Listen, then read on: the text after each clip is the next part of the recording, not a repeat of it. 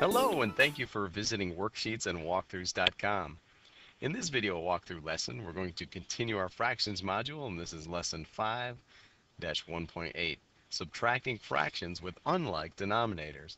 And we're going to continue our word problem series, and you'll see these standards featured in this video. We'll be looking at this worksheet. You can go to worksheetsandwalkthroughs.com to print out a copy for yourself.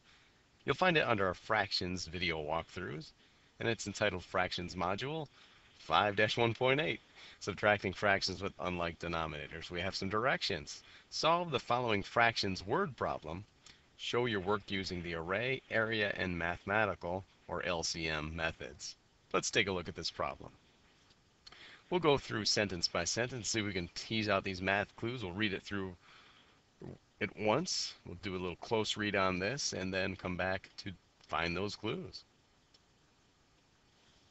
Carson had 7/8 of a spool of fishing line on his reel. He lost 1/4 of that line when a lure got stuck on a log. How much line does Carson have left? So right off the bat, Carson had 7/8 of a spool of fishing line. So he had 7/8 of a spool of fishing line on his reel. He lost, so there's a clue word there. He lost, so you're probably thinking subtraction. If you were, good for you. You're right. So we lost 1/4 of that line. So 1/4 of that line that we were talking about, 1/4 of this, he lost 1/4 out of the 7/8 he had there when his lure got stuck on a log, and that's a little bit of story information. How much line does Carson have left? Well, look at that. As we've seen several times before in previous problems, our math job appears as a question at the end of the word problem. How much line does Carson have left? Well, that is our math job, isn't it? All right, so we want to take a look at 3 different methods of solving this problem. So right off the bat, I'm going to take a look at the mathematical method first. And we'll set up our problem. So we talked about it being subtraction. Let's see what we can do. We'll take that 7/8 of a spool of fishing line he started with. 7/8. And then he lost 1/4 of it. So it said lost, so we're thinking taking away, like we thought. We used to think that way in first grade, take away. Then we went to minus, or we subtract, So anytime you're taking an amount away, in this case it's 1/4, you're taking away from 7/8. Anytime you're taking away, of course, you're probably thinking subtraction. Good for you. Good for you. So we've got 1/4 that we're taking away. And the first thing you want to think about when you're adding or subtracting fractions is, are our denominators the same? Well, let's take a look. Are they the same? Well, no, they are not the same. We have 8 and we have 4. They're not the same. How can we get them the same? Well, we've seen in the previous video when we added some fractions together that you might want to use the LCM method to come up with a common denominator. So you want to find that LCM. And when you're finding the LCM, you want to take a look at those denominators and find multiples of both 8 and multiples of 4. Let's start with 4. So in order to do that, you could just simply start off with 4 times 1, and 4 itself is the first multiple of 4. That's how it works. We've got 4 times 1 equals 4, and then we kind of move on, and we'll do 4 times 2 would be the second multiple. 4 times 2 is 8. You're probably thinking that, good for you. 4 times 3 equals 12. And you might want to do a few of these first. You might be thinking you know what the first multiple would be. If you are, good for you. So 4 times 4 would be 16. And now, once again, let's double check. Okay, we've got one denominator of 4 and one denominator of 8. Let's see what happens here. So you want to do multiples of 8. So we'll do 8 times 1, and something interesting happens here. 8 times 1 is 8 itself. See that? 8 is the first multiple of 8, just like 4 is the first multiple of 4. Now, I've noticed something already. They have a common multiple, CM. All right, so let's see. We've got 8 times 1 is 8, and 4 times 2 is 8. So 8 is both a multiple of 8, and it's also a multiple of 4, and it happens to be the least common multiple, or the lowest common multiple. So our LCM in this case is 8.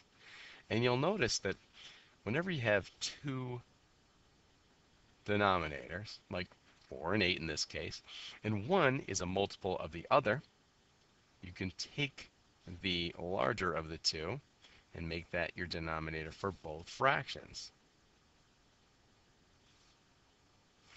So we'll be making fractions with a denominator of 8.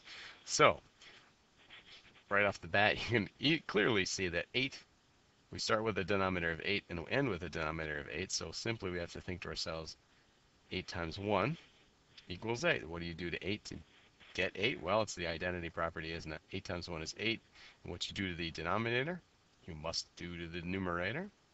Treat them the same. 7 times 1 equals 7. Now, we'll apply that same idea down here, and we'll think to ourselves, okay, we have a denominator of 4 and 1/4 that we're starting with, and we want to make a fraction, an equivalent fraction, that has a denominator of 8. So you might be thinking to yourself, okay, 4 times what equals 8? You're probably thinking 4 times 2 equals 8. And if you go down and take a look at your work, it's right there. There's your proof. It's always a good idea to show you know what you're talking about in math. And there's your proof right there. All right, so 4 times 2 equals 8. And what you do to the denominator, you must do to the numerator. So we'll treat this 1 the same way we treated 4. So 1 times 2 equals 2. Now we can simply subtract. As you've seen with adding, subtracting fractions, if your denominators are the same, you can simply deal with the numerators, and that's what we're going to do. So we'll keep the same denominator of 8, and we'll subtract 2 from 7. 7 minus 2 equals 5. So you've got your answer there. And we'll put that in words later, a little bit later on. How much line does Carson have left? Well, he's got 5/8 of a spool of fishing line. Okay, so now we've shown this work using the mathematical method. Now let's go ahead and take a look at the area, or the area model. Sometimes we think of rectangular arrays. That's another way to talk about or describe what we're going to do next. So again, so we'll start, we've got 7/8 minus 1/4. So you might be thinking, okay, well, I could start with a rectangle. I mean, it could be really any shape. It could be a circle. That would work fine too. Let's take a look. We've been using rectangles and square-like figures in our previous example, so let's continue doing that. Now, if we wanted to show 7/8, we'd have to show 8 equal parts. That's what our denominator tells us. That's the denominator's jobs to tell us how many equal parts makes up one whole. In this case, it's 8, so we have to draw 8 equivalent sections, or 8 equal parts. So far we've got 4, and we want to have twice as many, so we're going to have to divide those in half again. There we go, we've got eighths. Alright, so now we have 7/8, 3/8, 4, that would be 1/2, wouldn't it? 4/8, 5/8, 6/8, and 7/8. So that was our initial fraction. So we had 7/8 we started with. Let's just write this over here, 7. Well, let's write it a different way. Sometimes you see fractions written this way as well, 7/8. Okay, we started with 7/8, and we needed to take away 1/4. Okay, well, if I split that in half, it would be 2 equal parts, and our denominator is saying we need 4. So, well, if we've got 2, we need to split each of those in half, and now we have 4 equal parts. And we want to show that we have 1 out of 4, or 1/4, like our denominator tells us. Okay, we shaded in 1 for 1/4, and we shaded in 7 Oops. We shaded in 7 out of 8 to show 7/8. All right, so now we get 1/4 here. It's our original fraction that we're taking away from 7/8. Okay, so now how could we show equal pieces? I mean, like we said before, you can't subtract or add fractions unless those denominators are the same, and they are not the same, so we need to make them the same. So you could probably see that you would just simply subdivide these sections in half again. And now we're making 8 equal parts. So 1/4 we've seen is now equal to, let's see, 2 out of 8. So that's 2/8. Ah, now we're talking. We have 7/8, and we can easily subtract 2/8 from that. You can probably do a little mental subtraction there, and we've shown our work over here. 7/8 minus 2/8, and we are again showing 5/8. So if we started with 7/8, and let's take away 2. All right, we'll take away 2/8. So look at this. We'll take away 1/8, and then 2/8, and you can see we're left with 1, 2, 3, 4, 5/8, and that was our answer, wasn't it? All right. Now let's take a look at the array method. Now the array method, we'll take a little different approach to this. We've got 7/8 and 2/8 that we started with. So why don't we just draw one array with 8 equal parts, since we can really, we'll prove this part of our answer. We've got 7/8, and we want to take away 2/8. So let's show our 7/8 over here. So we've got 1 out of 8, 2, 3, 4, 5, 6, 7/8. And we want to take away 2/8, or 2 out of every, I'm sorry, 1 out of every 4. So we could think of it as 1/4, or we could think of it as 2/8. So let's try the 1/4 and see what that looks like. If we took away 1 out of every 4, so I'm thinking, okay, there's 1 out of this 4, and there's 1 out of this group of 4, it would really turn out to be 2 out of 8. So you can see that if we started with 7/8 and we subtracted 2/8, or 1 out of every 4 would also be equivalent to 2/8, you could see that once again, we have 5/8 remaining. Look at that.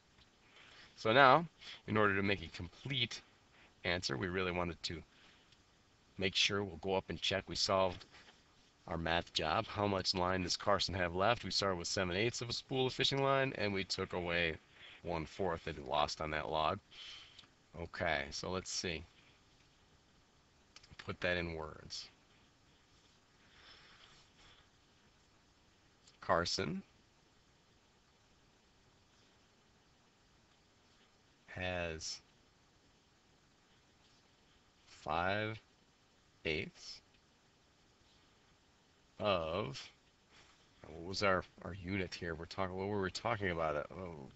5/8 of what? Well, look back at the problem. It's always okay to do that. Well, we started with 7/8 of a spool of fishing line, so that's what we're talking about now.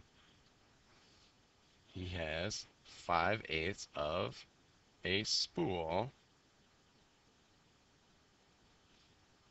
of fishing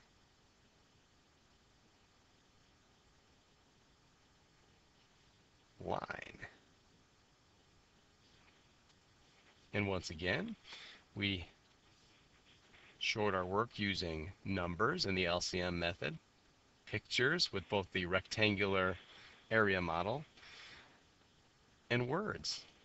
All right, we've described what our answer would be, or our solution would be, and that makes a well-rounded answer. Take a look at that. So there you go. There's a quick look at subtracting fractions with unlike denominators. Thanks for checking out worksheetsandwalkthroughs.com, and we'll see you again next time.